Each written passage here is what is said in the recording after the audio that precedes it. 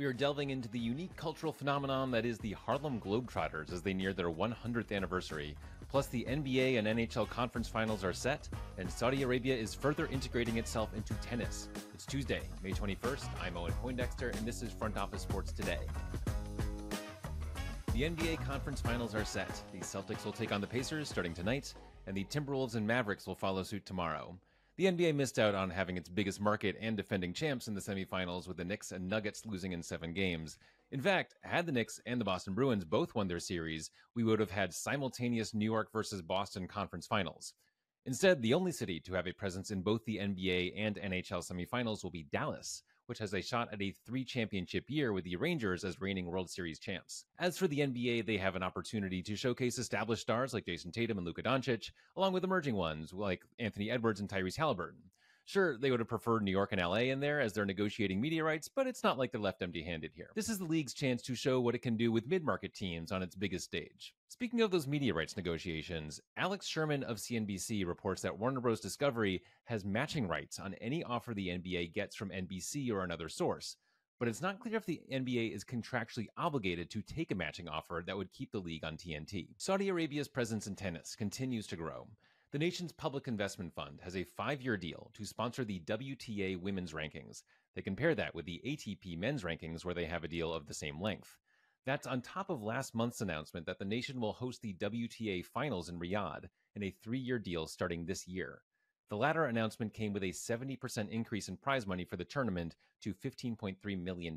Saudi Arabia has tried different approaches as it seeks to become more central to the sports world and change its public reputation.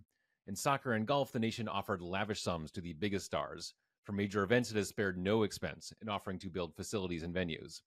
The 2029 Asian Winter Games, for instance, will take place at Trohena, a mountain resort complex in Saudi Arabia that is still under construction with an estimated cost of $500 billion. Its approach to tennis has been relatively quiet. They haven't tried to poach players and start a rival tour. It has simply outbid everyone else for major sponsorships and certain hosting rights. The result is something much smoother and cheaper than Live Golf. Up next, the Harlem Globetrotters have no real comparison in the sports world. Their brand of sports entertainment is still pretty unique, and at 98 years old, the brand is 23 years older than the NBA. As the Globetrotters approach their 100th birthday, they are finding their place in a more cluttered media landscape.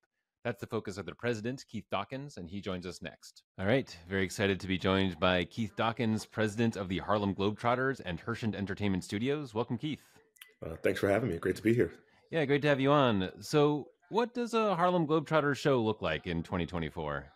It's as awesome as it's always awesome. Listen, it's a great experience. I always tell people, if you really want to understand and feel the Harlem Globetrotters brand, love to have you to a show, right? It's everyone's there in terms of folks from 8 to 80. I actually had a conversation today with a former colleague who was said to me that her mom, who's 74 or 5, was talking about, oh my God, I'm so excited you're going to meet with, the president of the Harlem Globetrotters, because her mom remembers her parents taking her to the Globetrotters. So, that's really a awesome thing to think about, being, charged with this great responsibility of being with a brand almost 100 years old that touched so many people's lives, brings joy and possibilities and fun and everything to them. Is still a brand that keeps on enduring. I think it's a combination of that fun piece that we bring to the table, right? And the entertainment quality, the high level basketball skills and all of that work. But there's a heart at the underpinning of the Globetrotters that has endured for the years. And that's why we get called, these ambassadors of goodwill, and the impact that we have around the globe that way. It's really our kind of secret sauce that separates us from everyone. Yeah. And I hadn't realized until, shortly before this interview that the Globetrotters have been around 100 years. I think of them as kind of like an 80s, 90s phenomenon, but that's just, from my own memory. How has the brand evolved? I mean, you've got a very strong brand of like fun, kind of tricky, skilled basketball, but has that changed over the 100 years? Or if we went back, to the 40s, 50s, would it still have that kind of feel? Yeah, I think some things about it have changed, right? Athletes have changed, right? Athletes are, modern day, they're dynamic and they do different tricks and different skills, and there's different athleticism going on. You see that across the fabric of sports. Yet there's this core underpinning of things that we do that are tried and true and traditions of the organization of the brand. And so I think it's that continuity that if you are 70 plus years old, and you've seen the Globetrotters before, or 50 years old and seen the Globetrotters before, it's like great comfort food for you, but it's also delivered in a way that feels very modern and very today. And that's everything from the um, entertainment value to the music that we play to the athletes in terms of what they represent, in terms of how they kind of conduct themselves and handle themselves. So it feels very much a great blend of its tradition and its legacy and its modern take and expression of the brand. Yeah, and you mentioned that athletes themselves have changed, sports have changed.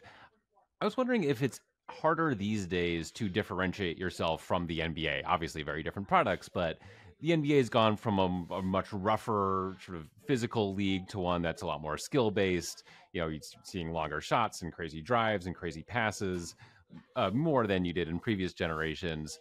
I'm wondering if they're edging into your turf a little bit. Well, I'll say two things to that. I think one, it actually validates what the Globetrotters do, right? Because, whereas the Globetrotters used to be the only place that was showing that level of skill and that level of artistry, that level of kind of wide out, kind of open, dynamic play. And now when you see that across the NBA landscape, across the college landscape, across the European landscape, right, in terms of the globalization of the sport, you're like, wow, the Globetrotters have been there all along, right? That's everything from the 4-point shot that we do, right, in terms of shooting from the deep range. You hear Caitlin Clark, the logo three, or Steph Curry, the logo three, right? Like we shoot from there all the time. We have as a 4-point shot. So I actually think it validates from a skillfulness and an artistry to what we've been doing. At the same time, we don't think about the NBA or any of those leagues in that way because we know that the audience that comes to us are sports fans, they're basketball fans, but we're an entertainment brand, right? And so they're coming there because they're like, listen, this is a great place that we can bring our family of 3, 4, 5, or whatever it is. We can bring the whole family together. No one in our arena, even when we talk about sports being a place that brings people together, but at the end of the day, it's like if I'm a Lakers fan, I'm rooting against, uh, you know, Hmm. Zion and those guys tonight, right? Yeah. No one's booing the referees at our games. No one's rooting against anyone in our games. Everyone shows up. They got their differences outside the arena. They are a common theme when they come into the arena. They stand up at the end and give everyone a standing ovation. Um, it's there's nothing like it in this sporting world, and globally that's endured for this long. And it's really it's a magical thing. Yeah, absolutely. You guys are now working with IMG as you prepare Yeah. for the 100th anniversary. How do you expect them to kind of shape what you do? Well, I think there's a few things in terms of what excites me about the IMG relationship. So one is um, it's a validator of the history of the brand, but it's also a validator of where we're moving forward, right? So listen, IMG needs no introduction in terms of the types of properties that live under their tent, their size and scale, their depth and breadth, and the powerhouse that they are. So it's a real honor that they look at the Globetrotters as a brand that they want to be in business with. Um, both in terms of our history and our legacy and also where we're going. And then secondly, it's like, this idea that I say over and over again is like, the Globetrotters are not a tour. The Globetrotters are this beloved, almost, again, 100-year-old intellectual property. And its greatest expression for many years has been a tour. But the opportunity with the Globetrotters to really, what I care about is making sure that it's here for another 100 years, right? And so what's the work that we're doing against that now? And that's going to be partnerships like IMG, right? Expanding our licensing footprint, expanding our merchandise footprint, expanding our just bucket our consumer products footprint globally. And I look at those, obviously those are revenue generating ideas, but they're really consumer touch points. I spent a lot of time, like Nickelodeon's example where I worked for many years, and there were kids who grew up loving Dora the Explorer, and the first time for some, the first connection point with Dora was on the TV screen. For others, it was through tablets and devices as those came into play. For others, it was because they walked into a retail space and got the Dora doll. Hmm. And then that touch point brought them into the other touch points, right? So in order to really be a 360 brand that has deep emotional connections with an audience and endures for years, ahead, you have to have partners, best in class partners who can bring us into all those spaces. And IMG can do that for us. We're really excited about that. And yeah, thinking of those next 100 years, are there other ways you're setting yourself up or just kind of planning for, what's ultimately an uncertain future, to have this enduring success? Is it just, basically keep doing what you're doing? No, it's about being where all the places where the audience is. And a tour only mindset, meaning, we roll out, and our tour is fantastic, right? It's 250 plus dates around North America, another 100 plus dates around the rest of planet Earth, I like to say. But when you think about that, that's a limited amount of touch points with an audience, right? So if a person wakes up and first thing in the morning, they're on some sort of mobile device, Globetrotters needs to be there, right? If they're on some gaming platform, the Globetrotters needs to be there. If they're AI and VR, the Globetrotters need to be there. If they're on linear platforms or non-linear platforms, streaming platforms, right? Globetrotters need to be there. We have a big, giant, addressable audience of kids and families and a Gen Z crowd and the older bucket that I'm in. Somehow I got in that bucket. And we need to be connected with those audience in all the different pathways that they live in ways that are unique to them, that are important to them, and that makes sense to them. And the Globetrotters need to be in all those touch points. And so I think in doing that, that's the sea shift, right? For the last 20, 30, 40 years, the idea was like, we're a tour that runs around planet Earth. And, our point of view is, no, we're the Harlem Globetrotters, the world famous Harlem Globetrotters. We're this beloved intellectual property. And in doing that, you need to kind of think about yourselves differently in order to think about the different business differently. And therefore, that allows you to have those great consumer touch points. And in doing that, the most important thing is then you've created those next generation of fans who will be talking about you for the next 50, 60, 70 years. And then secondary to that, which is primary as a business thing, right? You're driving revenue in ways that you didn't even imagine, because now you've created all these great new opportunities that we didn't create before. Thinking about the Globetrotters, and it occurred to me that there really isn't much like you. I mean, the easiest, or I'm wondering if you think this is a good comparison, but the main brand that comes to mind for me is the Savannah Bananas. Obviously, doesn't have the history of the Globetrotters, but I can't think of other sort of sports entertainment groups. I mean, I guess you could throw in like WWE. That's kind of a different thing, but I'm wondering if why you think there haven't been successful copycats, both either in basketball or in other sports. It's hard, meaning, people, there's the sports world, the traditional sports world in terms of that business and that model and athletes who chase that path. There's complete kind of scripted entertainment world of Game of Thrones or whatever we know that world. And then, how do you blend the two? And it's been hard. And that's why most people stay away from it and don't even want to touch it. Right. And we have been at this for a long time. Right. I'm thrilled to be, kind of a conduit of this brand and stuff now. And it's a space that people really aren't looking to touch, but I don't really give much thought to whether someone is kind of imitating what we have done or trying to create their own version of that, because that can be distracting, right? And the competition, if you want to think about it that way, if that's where you're going with your question, aren't just those types of brands. It's more about the competition is everywhere that the audience is. This is a very dynamic time in terms of media entertainment. It's ripe with opportunity because there's so many platforms, there's so many ways to access the audience.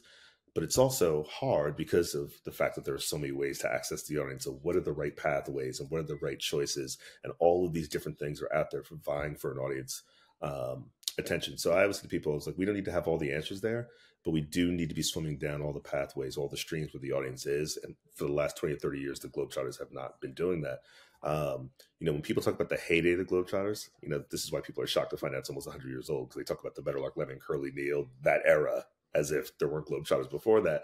But those were also the era when Globetrotters were on TV, they were on Scooby-Doo, they were on Wild West Sports, they were on a Lunchbox, so it was a simpler world there in terms of choices.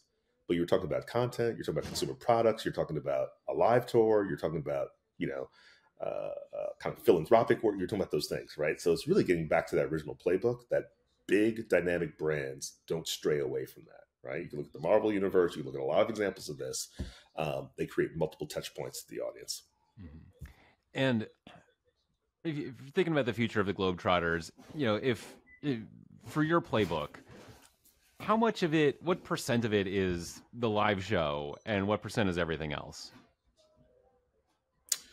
Um, well, without giving like financial math to that, I would say this: I want to diversify our portfolio. Um, I want to maybe lessen our reliance on the live tour, but also have the live tour make more money that's ever made before. But we've diversified the pie, and those things may sound at odds to each other, but they're not, because in the actually, it was funny. I was just in a conversation about this before this conversation. The heat that we create for the brand away from that live tour benefits the tour, right? Signing deals with IMG, putting Globetrotters back on TV for the first time in 40 years, launching a CSR efforts, right, aligned around, education, health and wellness, and community empowerment, and teaming up with Microsoft and Comic Relief Red Nose and the State Department. All of that stuff is diversifying revenue streams, diversifying the pie, creating more touch points with the consumers in ways that are away from the tour. But all of that makes the tour more magical, has us have our highest grossing game of all time at Madison Square Garden. We were back in the Garden for the first time in years. Actually, it was one of the reasons why the Garden wanted us back, because of all this brand heat. So those things work hand in hand with each other, right? B2B and B2C, right? So all that work that we do away from the tour idea services the tour, but all that stuff is in service to the Harlem Globetrotters brand. And that's what we, I think, lost sight of for years, is like we were servicing the tour, but we weren't servicing the business, the underlying business of the Harlem Globetrotters brand. And people hear me say over and over again, brands die when they are not being nourished and cultivated, and or don't recognize, to your question before about other competition, don't recognize the environment around them. So we're eyes wide open around the environment that we live in, like this cluttered media entertainment space, and we're putting a lot of time into nourishing this brand. All right. Fascinating stuff. Keith Dawkins, thanks so much for joining us on the show. Thanks for having me today. Appreciate it. That's it for today. Leave us a rating and review wherever you like to tune in, and make sure you are subscribed. Thanks for listening. We will see you tomorrow.